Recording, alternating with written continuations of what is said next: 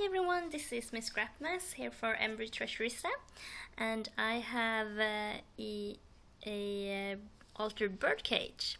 So this bird cage is actually a candle holder. You can see in the nest is where you place your candle, and the bird was actually supposed to be where the heart is on the bottom. And on the chain I've just added some chandelier charms from the MBT Treasurista. This is an old one and this is the newest one she's added. So let's start from the beginning. It was all white and I've painted it with acrylic colors, acrylic paint, and the colors is sand, and then for the greenish color I've actually mixed the sand color acrylic paint with some turquoise acrylic paint. I can't remember who's by, but it's some kind of fabric paint.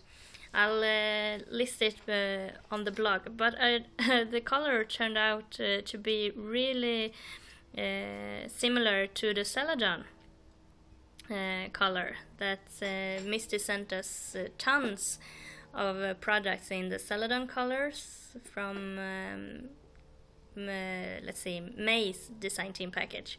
So I thought it would go really well with that one, so I continued on that color palette, and I've tried to make the colors be a bit distressed, so it's different all over the cage. I've just randomly tried to paint it, and you see this flower was all white from the beginning, but I tried to efface the green on the leaves and the sand color on the flowers, but it looked quite empty, so I added the Celadon color to the middle, and then I discovered that the 10mm flatback pearl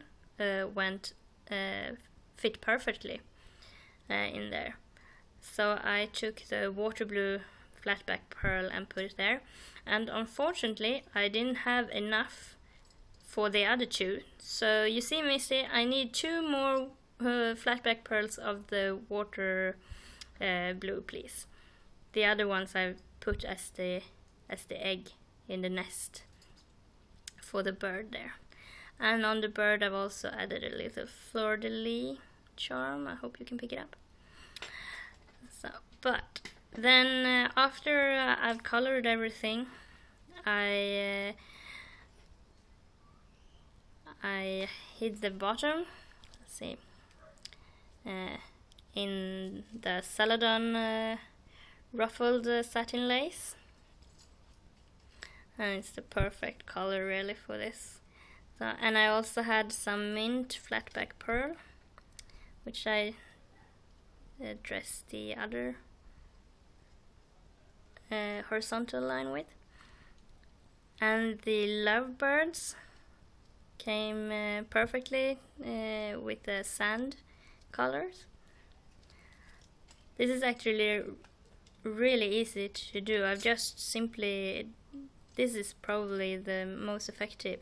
I used the candy gem acrylic spray in apple green and yellow, and I've just dressed the cage with them where the flowers wasn't in the way to be branches.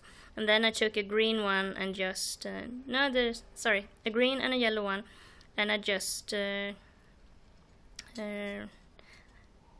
twined them in a circle. I'm not sure if you can see, and I put it where the candle holder to be the nest, and I glued 3 of the flatback pearls in water blue to be the eggs, and then I added one 10mm rosebud from Wild Orchid Craft, and that one is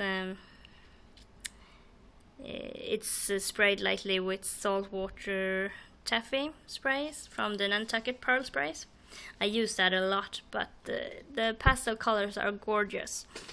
Alright, and then I also have the Sweetheart Blossom in the bottom there to go.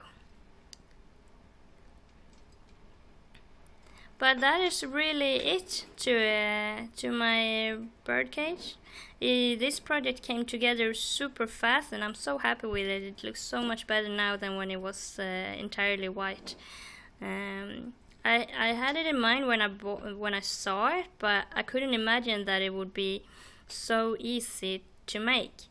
But that's the beauty of having great products available, right?